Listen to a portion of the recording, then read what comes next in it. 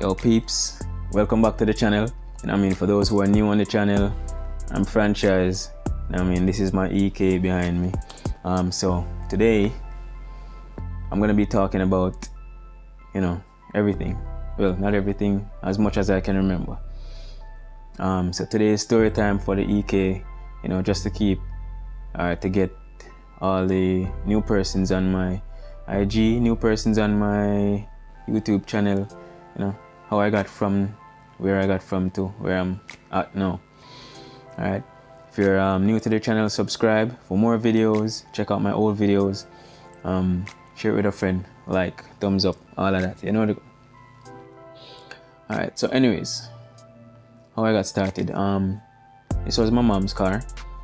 She bought it in I think 2001, and I acquired it afterwards.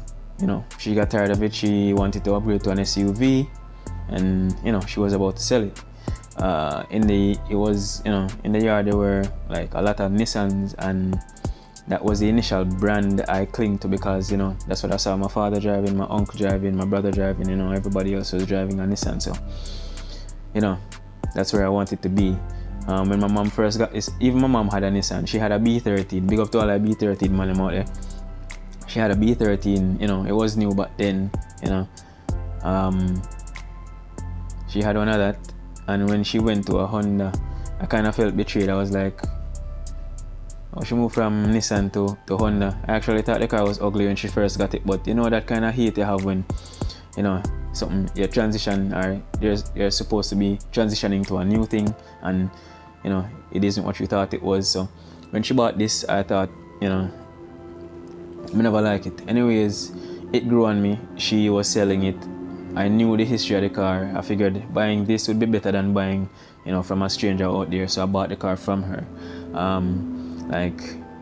Immediately afterwards, she gave me back 50 grand out of the money for insure the car. Because I'm dead broke. I had just started working, way back when, so y'all car persons know, car insurance, licensing, all of that. And I know it's an expensive thing to keep a car up on the road. So, but then, that's what my mom did. Thank you, mom. So after that, I just thought about giving the car my flavor. So the first mod I did was cutting the spring, but then suspension wasn't so prevalent. So cutting the spring was the most common mod for us car enthusiasts out there. So I cut the spring on the car, lowered it down to the ground, belly out. Big up to my all-time mechanic Kevin Ducky. When I see him in other vlogs, I'll leave a card up here on vlogs that he's in. Yeah, so big up to him. He cut the spring them for me, get the car a low profile. Immediately afterwards, I went to Billy, that's down in Rock Chilani. Big up to him as well. When I bought the stint man in a Chilani, he tinted the car, midnight black for me. I had issues seeing at night, but I just love the tint, because tint was all the rage back then. So immediately after tinting the car, I bought some 16-inch wheels. I bought some black 16-inch wheels. They weren't anything, hype or hot, but they were better than the 13-inch hubcaps and coal pot that I had on the car. So I bought some 16-inch black wheels. I rocked those for a while, and then I got a deal to sell them, rim and tire. I sold them and used the money to buy some 17-inch silver star sprung rims. I don't remember what the brand was. We weren't really looking into the name of wheels and wheel specs and stuff like that back then. We just buy rims and put on rims because rims look good.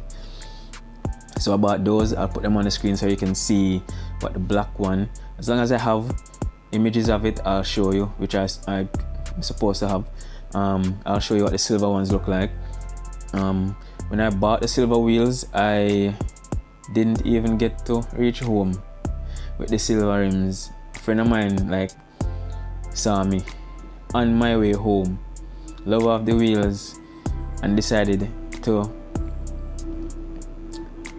offer me his wheels, which funny enough I saw his wheels but I couldn't afford those, so I opted to go the silver ones. You know what I mean? And him say, yo, him like the silver ones more than him like the one him me love. We opted to do a swap. So I never reach home with the wheels. I did not get home with the wheels. The wheels, we actually just did a swap. He gave me the wheels he had on. I'm gonna show you those wheels now. These were my pride and joy. I loved these rims going to bed. I just love the lip. I love the spoke design, the black, you know what I mean, contrast with the white and the car. Trust me, I just love them. I rock those. I think I had those the longest on the car since I've ever been, you know, changing rims and all that. Anyways, fast forward maybe a year or two, I was in Montego Bay. Now I'm going to the next modification I did to the car. I was in Montego Bay. At this time I was just rolling low and slow, you know, transmission, D15B wheels. You know what I mean? I saw a green Civic with some orange wheels pull up beside me at LOG stoplight in Montego Bay. Y'all Montegonians, you don't know exactly where I'm talking. Big up yourself, King Catch. You know, I'll put his IG on the screen. This man was the first motivation for me to get my car to a next level. I was always scrolling through the internet, you know, checking out pictures, you know, the usual car enthusiast thing, looking at pictures, picturing what you want the car to look like in the future, you know what I mean? But this car rolled up beside me and I said, no, definitely, I mean, if you step up my game. The car was nice for what it was, but when him pull up, I say, alright, I mean, if you step up my game. When him move off, him shift, you know, first, second, third. I said, no, that transmission not gonna work for me. So I have to go switch it. I end up buy a transmission, a manual transmission. I never get a starter. At the time I didn't know that they don't come with starters. Well, the starters are different. The manual transmission starter isn't the same as the automatic, so I had to push start the car, you know, for a few days after changing transmission. Boy, I tell you, it went on for like maybe 2 or 3 days. I had to push the car. Big up the strong man, that's Merwin. He's in another vlog of mine. I'll put the card here on the screen, you know, so you can check it out. Strongman Merwin, big up yourself. He sourced a manual transmission starter, which he bought from Ghetto Greg. Big up yourself to my general. Boom, I got a starter. It was working. I think the only thing I had to do was change the brush in the starter, and that was it. Boom, I had a starter. I could click, you know, I could use the key and start the car. After that, I was wondering, you know, what other modifications I could do to the car.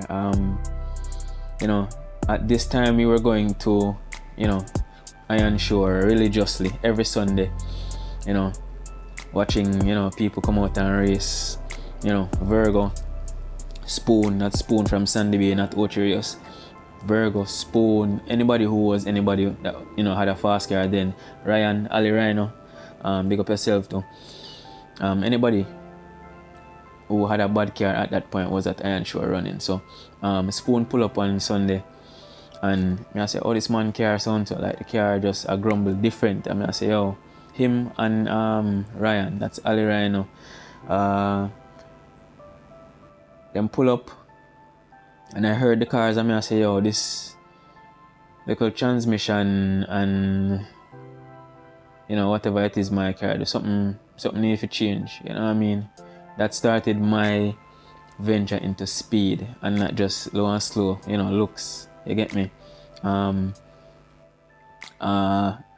Going forward, I decided I wanted to get the car, you know, a more aggressive look. I wanted it to sound or be more powerful, so I sourced, you know, black headlights. I sourced the grille. I sourced the lip for the car. I started inquiring about, you know, speed, anything that would get me more speed with the engine I had, and that led me to buy a RS a Honda Civic RS head that came with double VTEC on it. Installed it on the car, and I thought I was going back way. You know, at that point I did not know the intricacies of, you know, the things needed to, you know, do an upgrade to your car. So when I did the swap, the car, you know, the car wasn't passing a certain RPM, and I was like, yo, I swear this would get my car up and running, you know, carry that nicer, get a nicer vibe out of the car.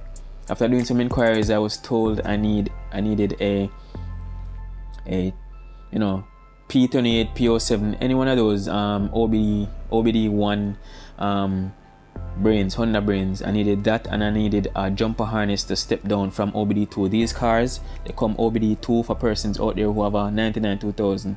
They come OBD2 if you're doing modifications in regards to like brain and stuff like that. You're gonna need to get a jumper harness, or you can have your electrician wire the wire loom straight into the brain. You can do something like that. But anyways, that's what I did. I went and got a brain. I had it chip and tune. Big up to Indian in Montego Bay. He was the one that did that for me. Chip and tune. So now I had a D15 with a RS head on it, with the chip brain and the jumper harness. Car can rev out. You're going to VTEC, you know, crossover for D15s are now when you're close. Sometimes you can't even hear it like it is a B series or a K series. But I enjoyed it then. It was fun. I can show you a clip like right now of what the car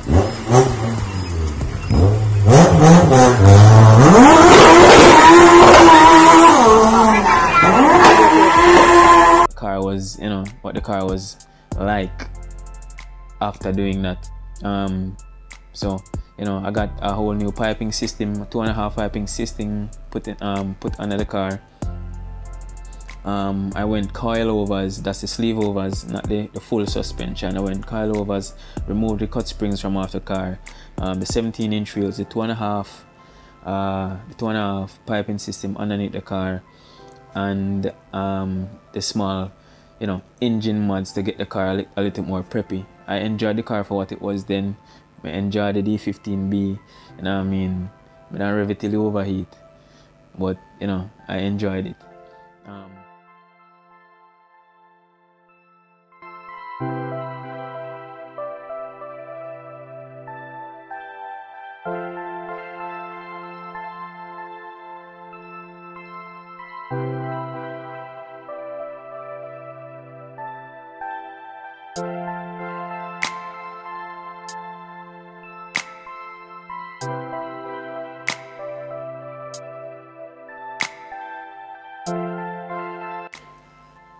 Alright, so fast forward, I transitioned to some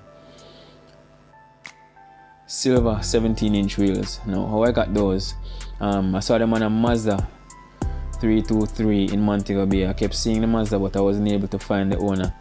Every day I asked, you know, person, wherever it was parked, yo, you see the owner, them say him just gone. I leave the car if it was. I say, oh, Jano. Anyway, me get him number. Eventually, big up yourself, Megatron. I got his number, link him up, and I say, yo, I love the rims, bro. I need to purchase them. I say, yo, you never really pray if you sell the rims, so you know what I mean. Anyways, I convinced him to do that. Sold my wheels and then purchased his. I'll let you see what it looked like. I thought these wheels are beautiful, man. I love them. Gone to bed, you know what I mean. I rock these, you know, for a while. And you know, I love the car. Transitioning into, you know, me getting, you know, going B series. B series was dominating at that point. There wasn't really much talk about K series. Our K series swap was super expensive. It was like buying another car. So kinda still is, but it way cheaper now. But transitioning to B series now. It was a stroke of bad luck and good luck, you know, and how I got it. I had a friend, big up yourself, Ramon. He bought a Integra. He bought a DC2 with a built B series in it, you know, West Eco pistons, rods, cams, all of that. when you buy that, I say, oh, John, milk D15B can't go keep up in the road. As I mean, if you go B series. Anyways, I couldn't find. I just wasn't in the position then, you know what I mean? Which is another reason I'm doing a video like this, just to let the youngsters know out there that not to be discouraged. Just have patience, put in the work, you know what I mean? It will come. I didn't have the money then to go B series, so I just basically held off. Thought I would save up some money, do what I need to do to go B series.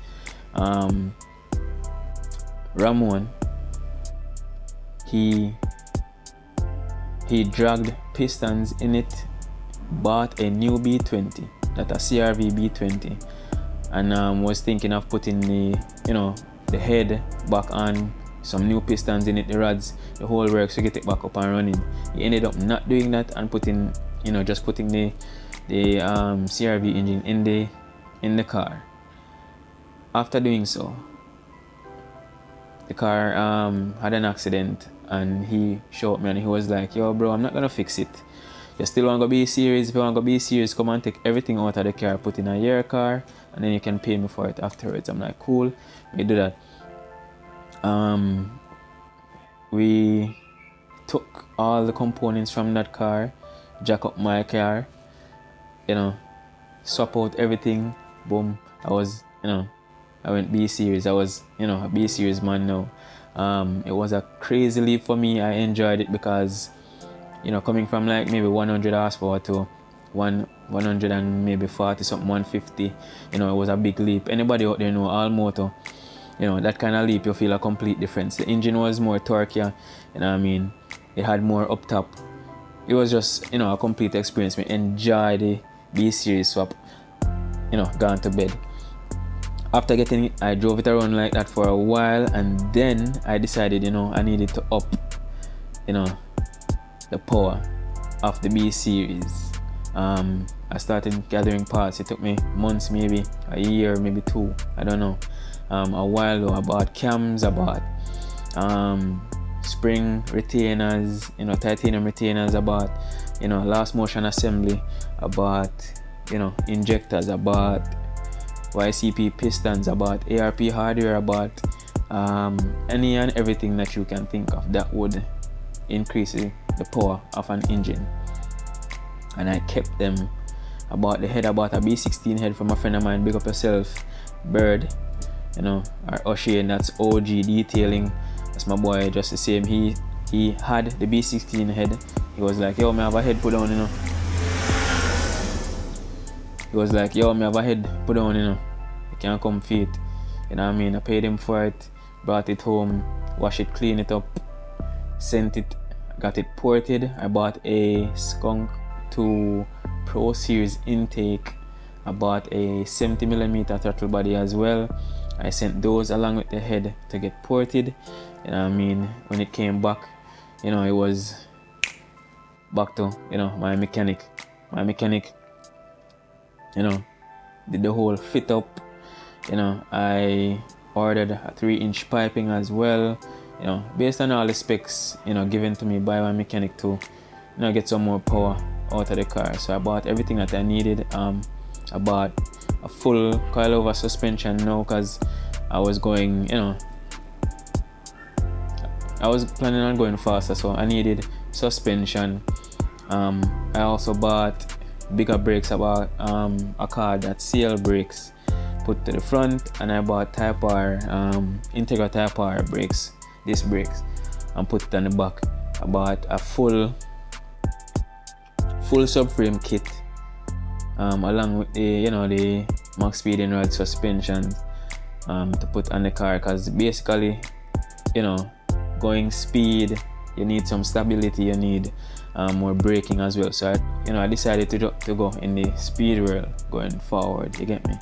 So those were the modifications I did to the car. Maybe some other stuff that I can't remember immediately right now, but I got all of that for the car, did the build, did the fit up. I'll show you clips right now of what the car was when I first started it.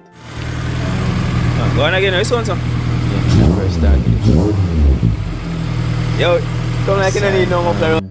So after going, you know, B series, probably for backtrack a little bit.